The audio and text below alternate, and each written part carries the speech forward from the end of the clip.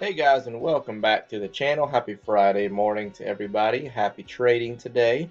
I wanted to give an update on Zion Oil and Gas, the technicals, and just kind of give you some updated support and resistance levels moving forward. So before I do that, just to reiterate, guys, not a financial advisor. Make sure that you do your own research before investing. Also, if you find value in today's video, smash the thumbs up button, subscribe to the channel if you enjoy our content, and hit that notification bell. That way YouTube can let you know every time we release new content. If you're new to the channel, we go over financial independence. We talk about saving money, budgeting, and a big emphasis on the stock market. So if that's something that you are interested in, make sure that you subscribe to the channel. So we're taking a look here at Zion Oil and Gas, guys. We hit a couple weeks ago 27 cents, and so every week and a half, I like to update the Fibonacci retracement levels because they do update themselves as the stock moves higher or lower, and I like to just update them as the time frame kind of moves along. So we currently have a low of 27 for this particular time period, which is the 180-day 4-hour, and our high is still $1.74. So now our floor or support is going to be 27 cents. Okay, and we're looking like we're setting up for a big push to the upside. I'm not sure exactly when it's going to be, but we have, you see this big bull flag here, and I think we could maybe trade sideways, but reason being is we keep finding, seems like we keep finding some support at about that 35-cent mark, but without any news we could continue to bleed down and potentially test that 30-cent mark. I don't know if we'll get as low as 27 again, but I think that if we continue to fall and bounce off of that 35-cent mark, that is really good for us moving forward for a huge push to the upside. Okay, so your first key resistance level is 58 cents, which we could easily get there and push through that within a day, in my opinion. Okay, as fast as this thing can move sometimes.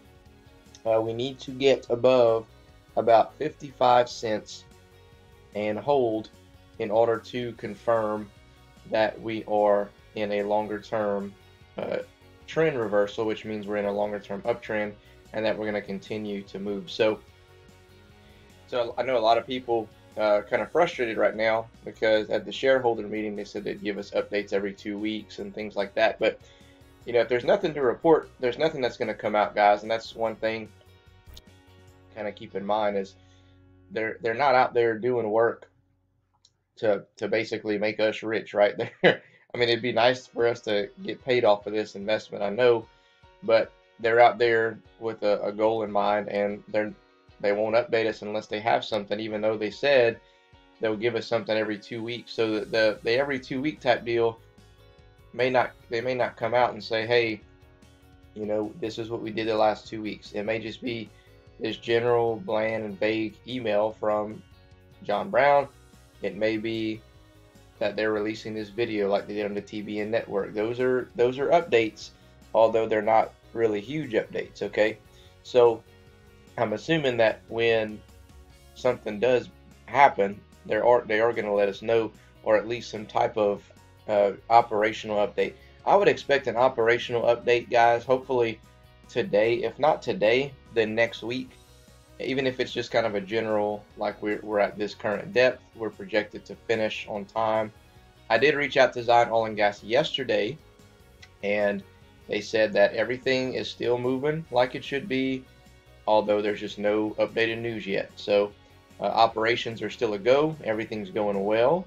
We just don't have any updates, so we just got to continue to be patient. I feel like I've been saying that for a long time, but we have to continue to be patient. So today is the day where I'm going to be looking to average down some more. I was hoping actually it'd fall down to about the 30 to 27 cents again, but like I said, it's holding strong at about that 35-cent mark. So I'm looking at buying some more today, and next week, if we don't get any news by next week, I see it bleeding some more down to possibly 30 cents just temporarily, and then I'll buy more next week. But I'm for sure buying some more today to average down, and in anticipation that hopefully, if not today, then maybe next week they'll give us some type of, at least some type of small update that'll start pushing us forward in the right direction. And then hopefully on the back half of July, at least it'll start moving a little bit in anticipation for them to announce the completion of the drilling. So anyway, guys, I just wanted to provide that quick update to you on the technical side of things, and I give you a key update on support and resistance. Leave me a comment below. Let me know what your thoughts are, what your plans are, and other than that, guys, that's pretty much all I got for you today. Hope you have a great Friday. Catch you in the next one.